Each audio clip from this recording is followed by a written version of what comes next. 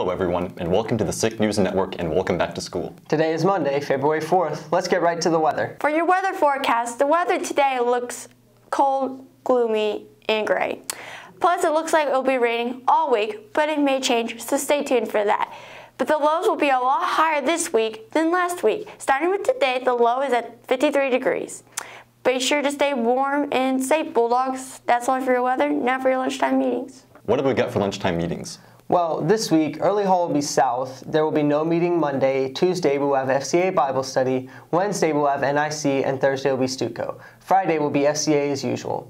And now for our current school announcements. What info have we got for our seniors? Seniors, we have your balances for what you still owe to Jostens in the office. Please stop by and check on what you owe. You can pay online at thegraduationcenter.com. Also seniors, don't forget to get your senior picture and letter returned to Mrs. Miller as soon as possible. What FCCLA news have we got today?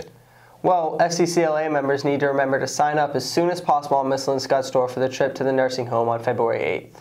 And you wouldn't want to miss out on this awesome service opportunity. And if you have any questions, just go and see Miss Lynn Scott. Remember, students that wear a blue-eye t-shirt will be admitted free into all remaining home boys and girls basketball games. And now for your upcoming dates. For upcoming dates, Tuesday, February 5th will be FBLA District Conference at MSU. Wednesday, February 6th, Jostens will be here at 7:45 a.m. to take sophomore class ring orders. Also that Wednesday, Academic Bowl will have a meet at Spokane. Starting Monday, February 11th through 15th, Tri-Lakes Community Health Dental Clinic will be here. Tuesday, February 12th, we will have a field trip to tour Votech. Also that Tuesday, we will have a Bulldog Pride Assembly. And now to your birthdays. For your birthdays, we would like to wish a happy birthday to Rosa Parks, a civil rights activist who became known as the First Lady of the Civil Rights Movement, and rock singer Alice Cooper, who turns 70 today. Now to your sports. Congrats on your win, boys.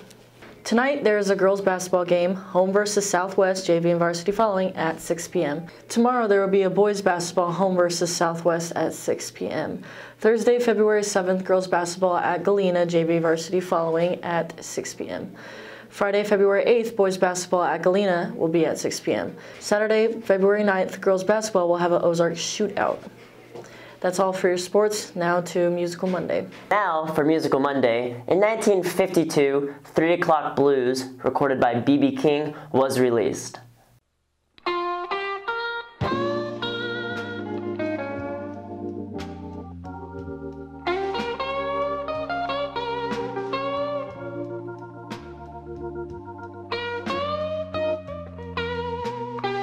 For local news, the latest winter cold snap is leading to a shortage in wood pellets.